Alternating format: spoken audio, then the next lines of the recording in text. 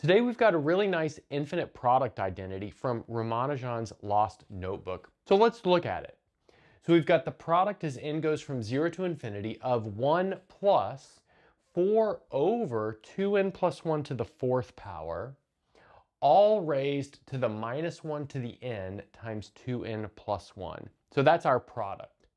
And that's going to be shown to be equal to e to the 8g over pi times 1 minus e to the minus pi over 2 over 1 plus e to the minus pi over 2 all squared, where g is the Catalan constant. So I've got a previous video on the channel about the Catalan constant if you'd like to check it out. Also, I've got a previous video on the channel where we derived this following hyperbolic secant identity, which we will use. And we'll show that, or we will use that the hyperbolic secant of x is 4 pi times the sum as n goes from 0 to infinity of minus 1 to the n, 2n plus 1, and then 2n plus 1 squared pi squared plus 4x squared. Furthermore, we're going to use this identity that relates the inverse tangent and the logarithm. And here I've just put the version of that we will use where it's already been evaluated at something. Again, we've got another video on the channel where we prove some identity like this more in general. And finally, we're going to use something about the complex logarithm, which again, we've got a video of that on the channel. And that's the log z is the natural log of the modulus of z plus I times the argument of z. So there's a lot of moving parts here. Okay, so if you notice that a lot of these tools down here look like perhaps we've taken a logarithm of this whole thing right here, this whole identity that we're trying to work with. And that's in fact how we'll do this. We'll look at a sum version of this, which is essentially like taking a logarithm of a product. And in order to do that, let's set s of x equal to the following. So this is going to be the sum as n goes from 0 to infinity. We'll have minus 1 to the n times 2n plus 1. So notice that's our exponent here. So that becomes our multiplier. And then we'll have the log of, so it's going to be something related to this right here. And that'll be 1 plus lambda times x squared all over 2n plus 1 squared. Okay, nice. And well, where are x and lambda coming from? So let's observe that x will be taken from the interval from 0 to infinity. Lambda is a complex number. Let's also observe that if we evaluate s at 0, we get 0. Now we're going to take the derivative of this in order to maybe study its structure a little bit more closely. So here we've got to use the chain rule to take the derivative, and I'll use some simplification here that we won't show precisely, but here we'll have the sum as n goes from 0 to infinity. And then we'll have minus 1 to the n, and then 2 times lambda times x times 2n plus 1. So that's occurring in the numerator. And some of those parts are already in the numerator. And the other parts we gain from taking the derivative of all of this with respect to x. So in particular, the 2 times lambda times x. And then in the denominator, we'll get 2n plus 1 squared, and then plus lambda times x squared. And we get that from maybe putting those two terms together, finding a common denominator. And now what we'd like to do is take this and multiply it by pi squared over pi squared to make it look like this hyperbolic secant series that we have over here. So we can now write this as pi times x, or I should say lambda times x times pi, all over 2, and then multiplied by 4 pi, and then multiplied by the sum as n goes from 0 to infinity of, now we've got minus 1 to the n, 2n plus 1 squared, all over 2n plus 1 squared times pi squared. We get the pi squared from multiplying this through. And then plus 4 times the quantity, pi, the square root of lambda times x over 2 all squared. So that's like playing the role of just this plain x over here. Okay, so now using this formula directly on that term over there will give us the following. We have lambda x pi all over 2. And then we'll have this hyperbolic secant evaluated at pi times radical lambda times x all over 2. But that's the derivative of s with respect to x. Now that together with the fact that s of 0 equals 0 means that we can write s of x as lambda times pi over 2 times the integral from 0 up to x of t times the hyperbolic secant of pi times the square root of lambda times t over 2 dt. So again, that's just by taking like a formal antiderivative, if you will. But now we can apply the rule for writing hyperbolic secant in terms of exponential functions to rewrite this immediately like the following. We have pi times lambda, again keeping in mind that the hyperbolic secant is 1 over the hyperbolic cosine. And then we've got our integral from 0 to x of t times e to the minus pi square root of lambda times t all over 2. And then in the denominator, we have 1 plus e to the minus pi times the square root of lambda times t over 2. And again, that's what we gain from writing hyperbolic secant as 1 over hyperbolic cosine, and then maybe multiplying the numerator and the denominator by e to the minus all of this stuff right here. And then here we have dt. And now what we can do is do a quick change of variables. So let's say t is equal to minus 2 over pi times the square root of lambda times the natural log of y.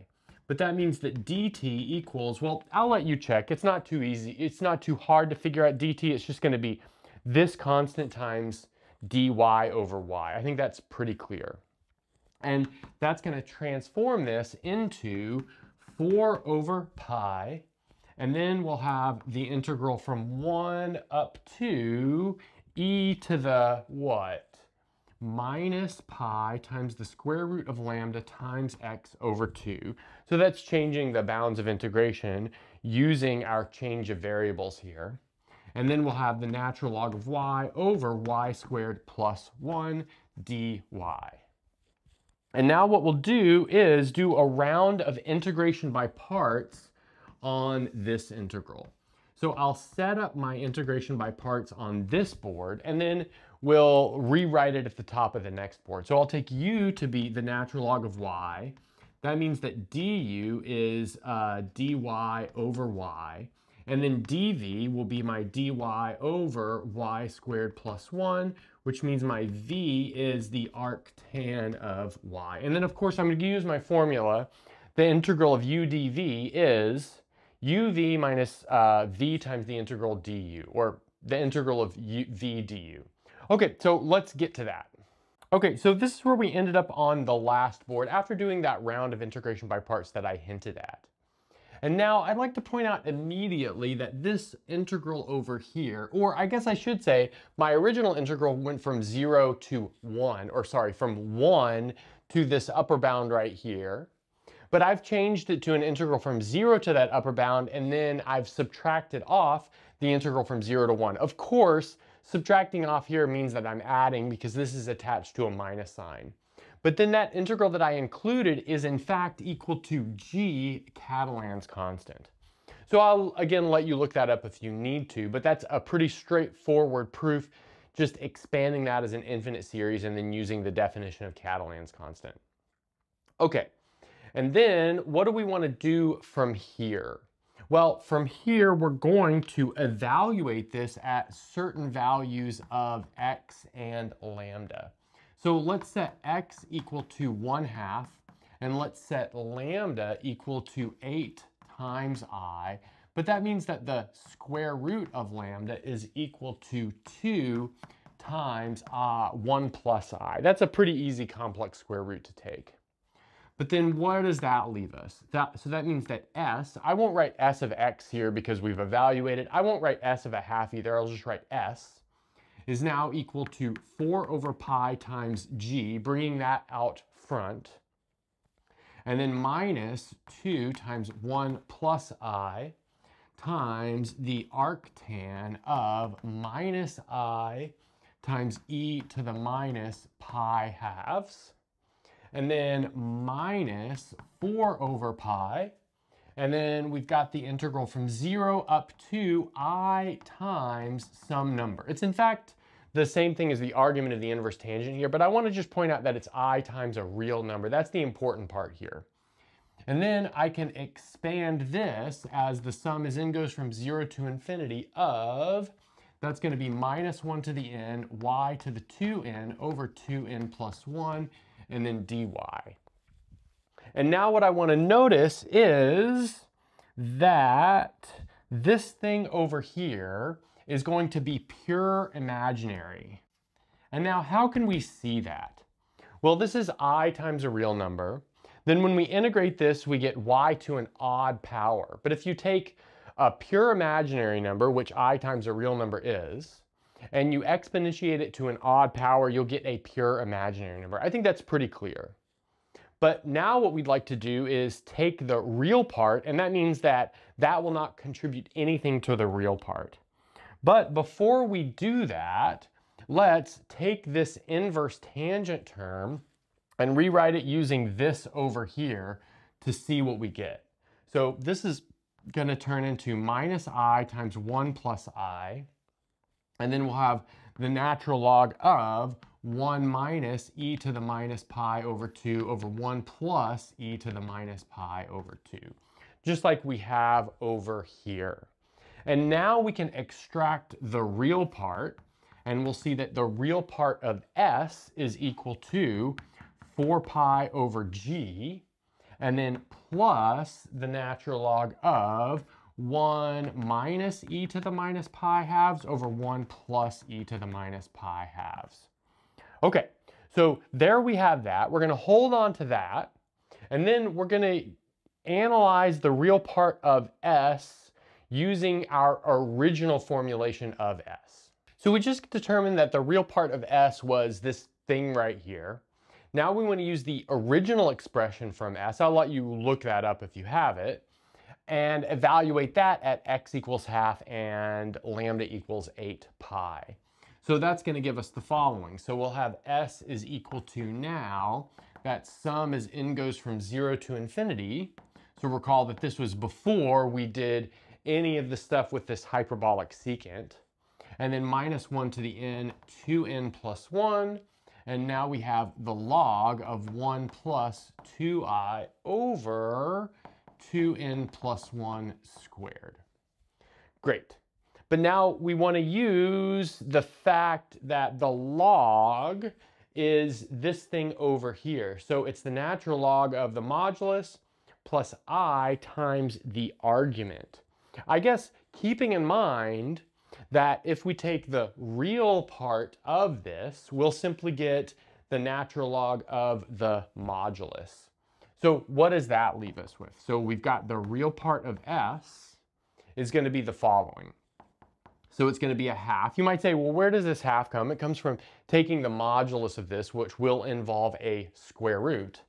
And then we'll have the sum as n goes from 0 to infinity of minus 1 to the n, 2n plus 1, just like we have right here.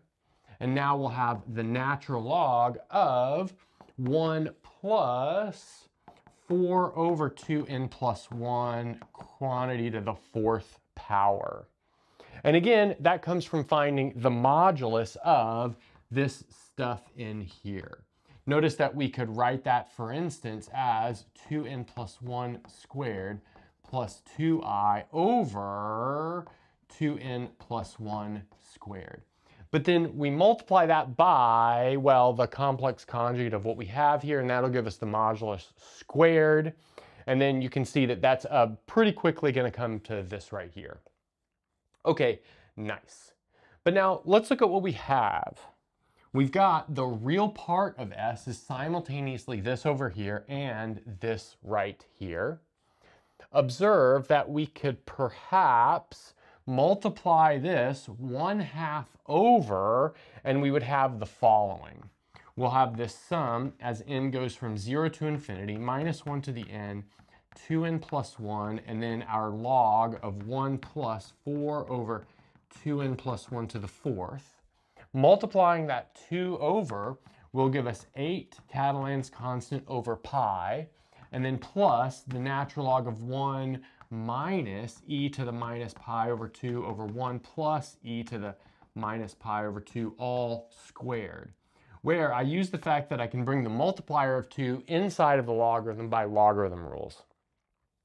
But now observe that if we exponentiate both sides, or I guess before exponentiating both sides, observe that we can take this and deposit it in the exponent. So I'll just write that as going into the exponent right here. And then we can exponentiate both sides and we immediately have our result. And that's a good place to stop.